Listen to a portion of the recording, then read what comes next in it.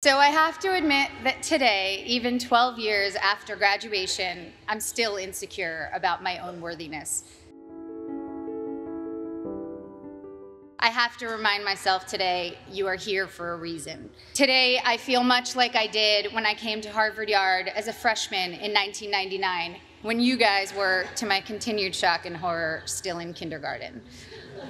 I felt like there had been some mistake, that I wasn't smart enough to be in this company, and that every time I opened my mouth, I would have to prove I wasn't just a dumb actress. So I start with an apology. This won't be very funny.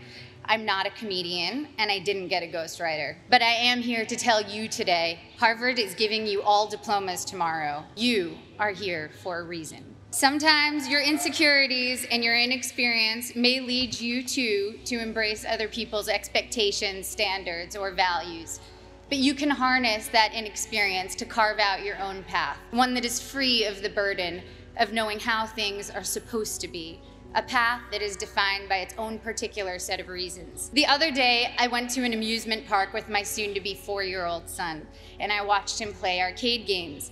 He was incredibly focused, throwing his ball at the target. Jewish mother that I am, I skipped 20 steps and was already imagining him as a major league player with what his aim and his arm and his concentration. But then I realized that when he won, he was playing to trade in his tickets for the crappy plastic toys. The prize was much more exciting than the game to get it. I, of course, wanted to urge him to take joy in the challenge of the game, the improvement upon practice, the satisfaction of doing something well, and even feeling the accomplishment when achieving the game's goals. But all of these aspects were shaded by the little 10-cent plastic men with sticky, stretchy blue arms that adhere to the walls.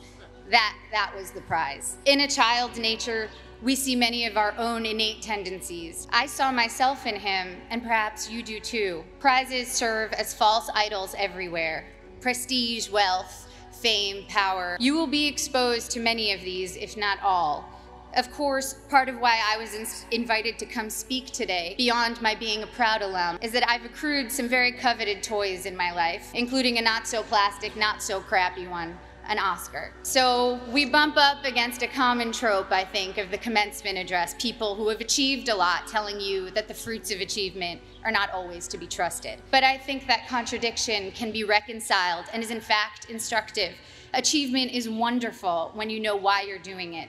And when you don't know, it can be a terrible trap. I went to a public high school on Long Island, Syosset High School.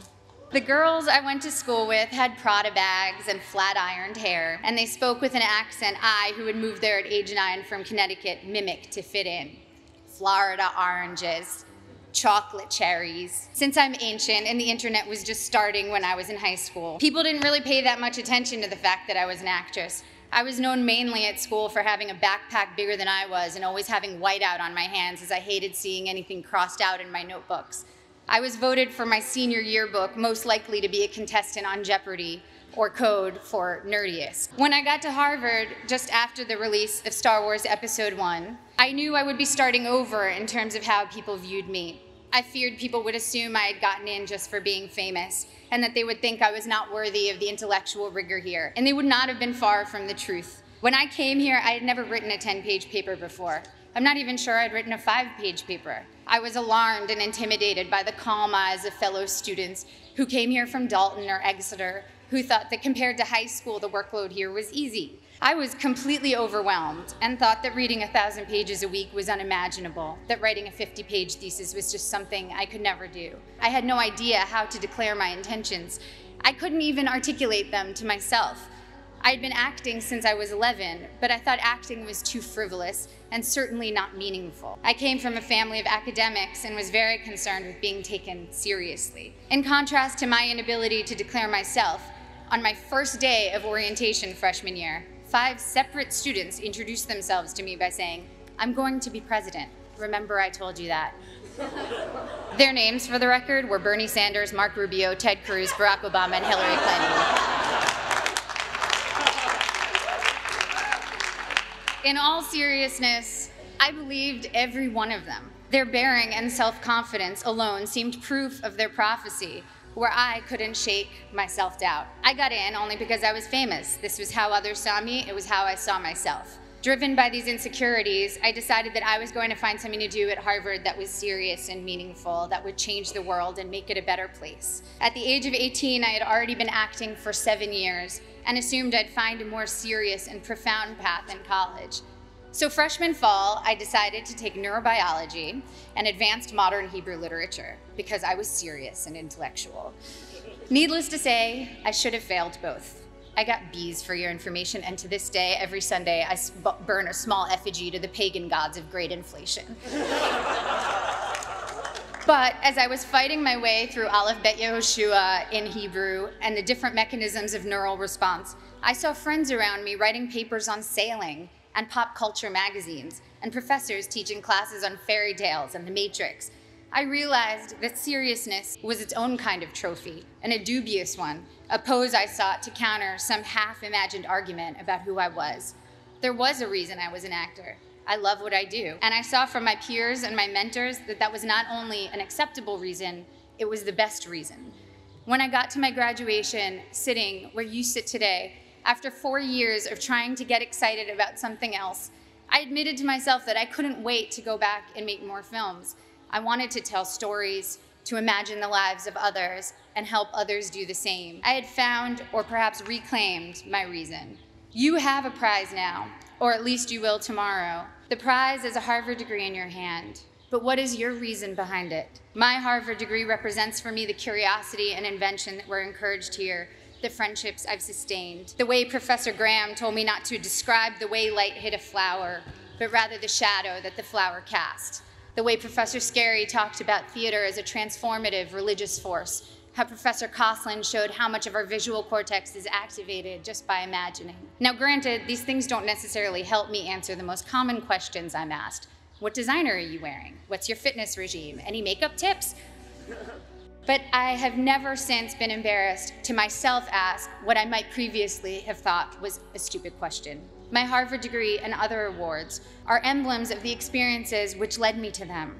The wood-paneled lecture halls, the colorful fall leaves, the hot vanilla at Toscanini's, reading great novels in overstuffed library chairs, running through dining halls screaming, ooh, ah, city step, city step, city step, city step. Woohoo! It's easy now to romanticize my time here, but I had some very difficult times here too. Some combination of being 19, dealing with my first heartbreak, taking birth control pills that have since been taken off the market for their depressive side effects, and spending too much time missing daylight during winter months led me to some pretty dark moments, particularly during sophomore year. There were several occasions I started crying in meetings with professors, overwhelmed with what I was supposed to pull off when I could barely get myself out of bed in the morning. Moments when I took on the motto for my schoolwork, done, not good. If only I could finish my work, even if it took eating a jumbo pack of Sour Patch Kids to get me through a single 10-page paper. I felt that I had accomplished a great feat. I'd repeat to myself, done, not good. A couple of years ago, I went to Tokyo with my husband and I ate at the most remarkable sushi restaurant. I don't even eat fish, I'm vegan, so that tells you how good it was. Even with just vegetables, this sushi was the stuff you dream about. The restaurant had 6 seats. My husband and I marveled at how anyone could make rice so superior to all other rice. We wondered why they didn't make a bigger restaurant and be the most popular place in town. Our local friends explained to us that all the best restaurants in Tokyo are that small and do only one type of dish, sushi or tempura or teriyaki, because they want to do that thing well and beautifully. And it's not about quantity. It's about taking pleasure in the perfection and beauty of the particular. I'm still learning now that it's about good and maybe never done, that the joy and work ethic and virtuosity we bring to the particular can impart a singular type of enjoyment to those we give to, and of course to ourselves. In my professional life, it also took me time to find my own reasons for doing my work. The first film I was in came out in 1994. Again, appallingly, the year most of you were born. I was 13 years old upon the film's release, and I can still quote what the New York Times said about me verbatim. Ms. Portman poses better than she acts. The film had a universally tepid critical response and went on to bomb commercially. That film was called The Professional, or Leon in Europe, and today, 20 years and 35 films later, it is still the film people approach me about the most, to tell me how much they loved it, how much it moved them, how it's their favorite movie. I feel lucky that my first experience releasing a film was initially such a disaster by all standard measures. I learned early that my meaning had to be from the experience of making the film and the possibility of connecting with individuals rather than the foremost trophies of my industry, financial and critical success. And also that those initial reactions could be false predictors of your work's ultimate legacy. I started choosing only jobs I was passionate about and from which I knew I could glean meaningful experiences. This thoroughly confused everyone around me, agents, producers, and audiences alike.